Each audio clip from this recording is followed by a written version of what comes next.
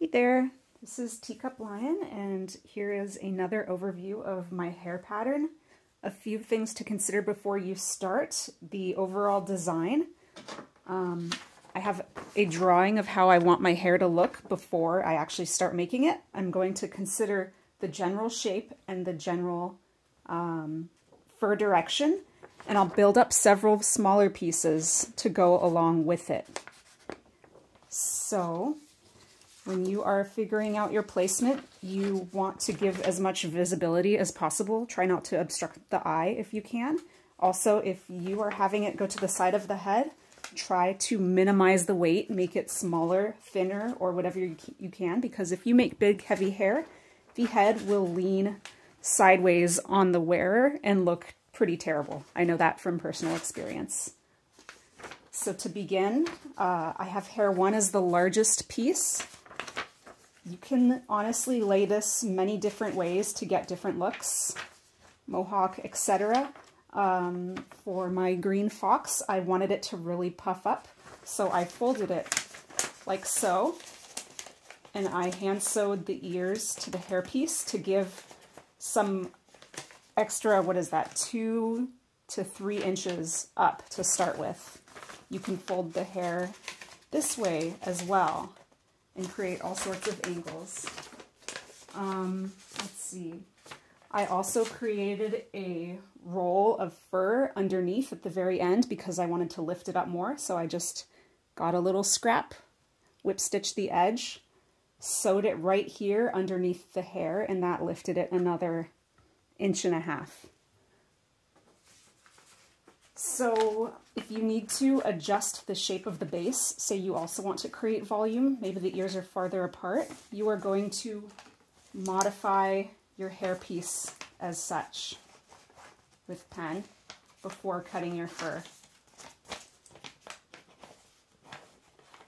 The shapes are going to be very forgiving because it's all layered together.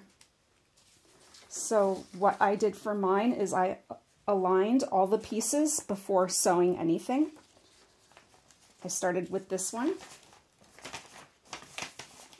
and the thread I used was dual duty, or I also recommend embroidery floss because you're going to want it to be stronger than regular thread. Regular thread will not work for this. The hair will come off pretty quickly. And then I created layers using the other pieces. Hair 2. I think mine I actually folded like so to create additional volume.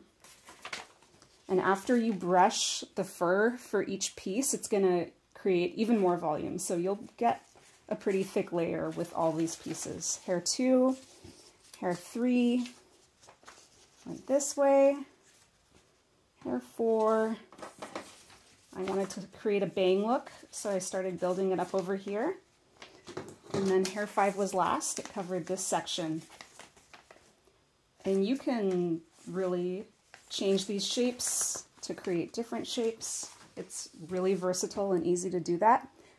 Then you're going to want to figure out if you want your hair to be permanent or not.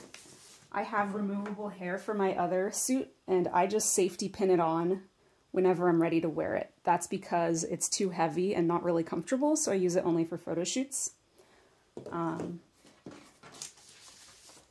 So you sew the base pattern on with just a few tacking stitches. That's just a simple sewing stitch.